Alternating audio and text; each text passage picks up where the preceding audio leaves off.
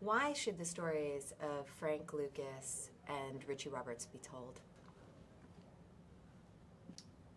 I knew you were going to do that. You know what? I got it up. She's looking at you. I mean, I think it's a good story. You know, it's.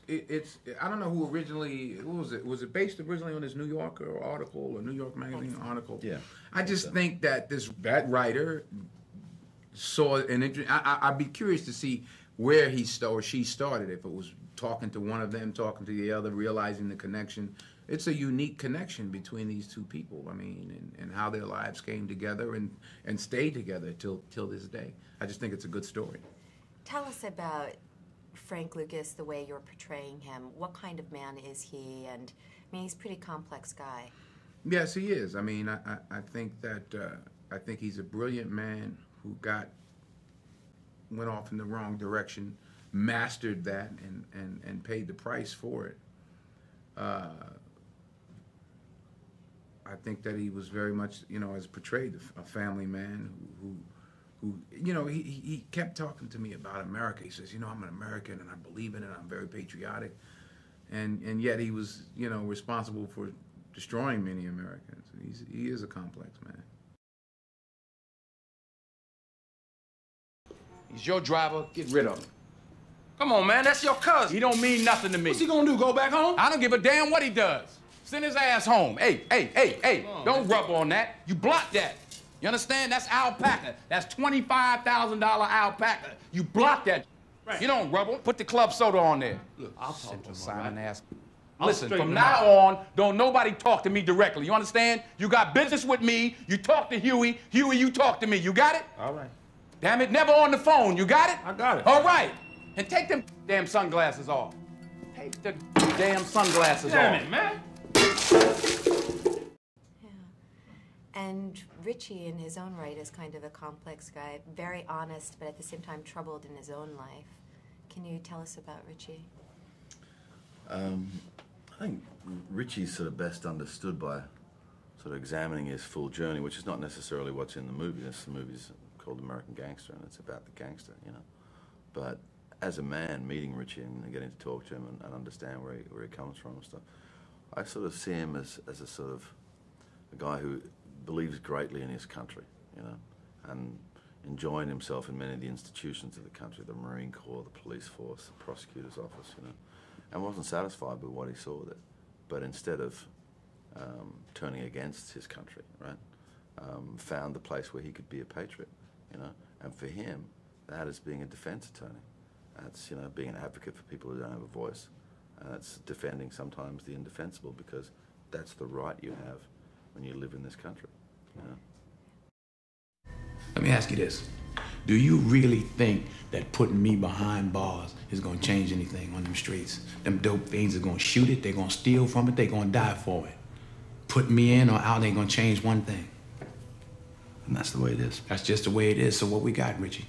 We got me and you sitting here. I got possession, supply, conspiracy, bribing a law officer.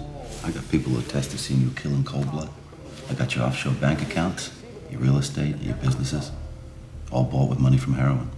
And I got hundreds of parents of dead kids, addicts who OD'd on your product, and that's my story for the jury. That's how I make it all stick. This man murdered thousands of people, and he did it from a penthouse driving a Lincoln. Aside from that, you got nothing to worry about. That's pretty good. But that's why we go to court, isn't it, Richie? Because I got witnesses, too.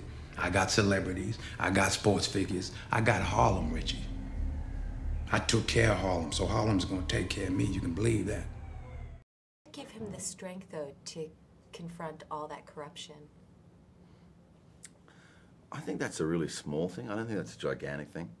That's just something that was rubbing him up the wrong way, you know? Because he had the badge, and he took the oath, and he was there to protect and serve, you know? And there's other guys who are, you know, doing something else.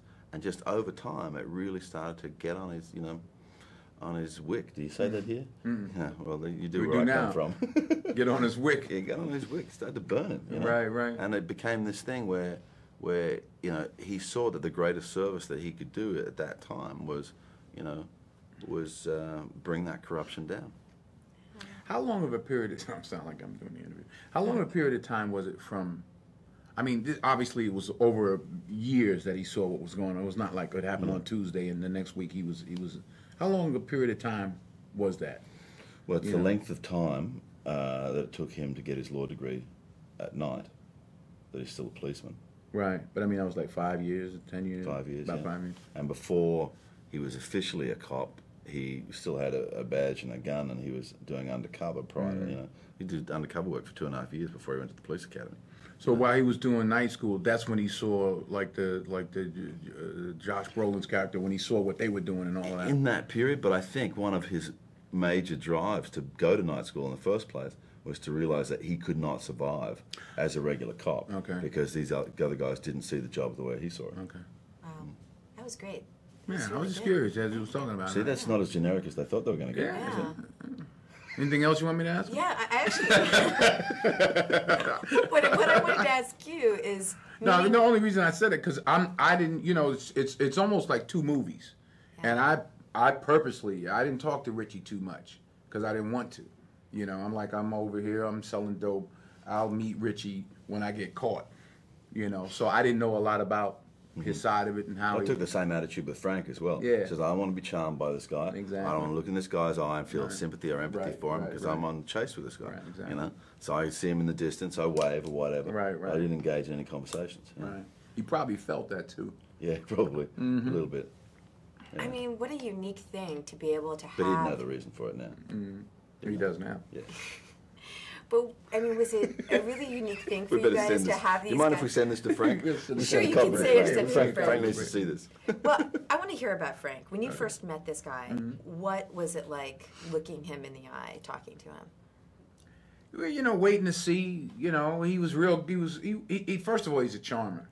You know, he's always, oh, Mr. Washington, you know, Mr. Washington, I'm just hoping, Mr. Washington, you know, and then you start getting below the surface of that, and he brought some of his cousins or family members around, and then they would start to talk about something. He's like, hey, we're not going to talk about that. I'm like, good. We don't want to talk about that because I don't want to know. But he's just got this powerful personality. He'll start off seeming very humble and small, but he'll end up running the whole room. He's got to run the room.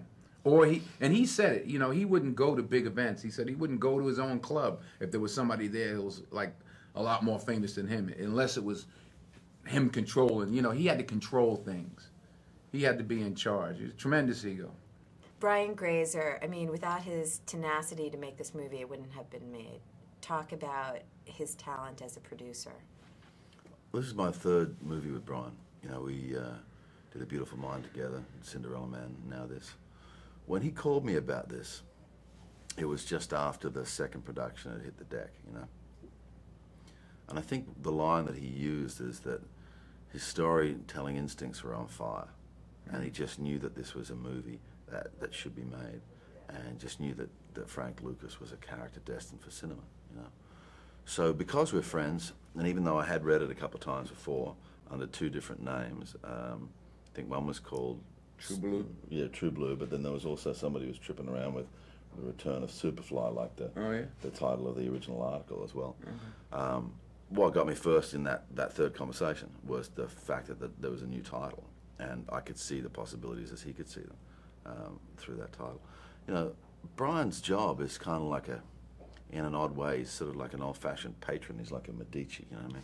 He sets a platform for artists to work with him. And, you know, the more creative the patron, you know, the better the result, because the patron understands what the artist's doing, you know. I mean, there's, you know, there was a dude who actually said one day, you know what, Handel, them fireworks would work a whole lot better if we had some music to them. You know, so his instincts as a producer were on the money with this, you know, and he was very persistent with it, you know. I mean, the thing fell over once, fell over a second time. When he picked up a second time, it was kind of bloody as well, you know. A lot of money had been lost. But he still, as you use the word, you know, persistence or tenacity, he stayed with it and eventually found the right family of people, because that's what this job's about, you know. Getting the right mix and the collaboration, you know, has a major effect on anything that's then, you know, created.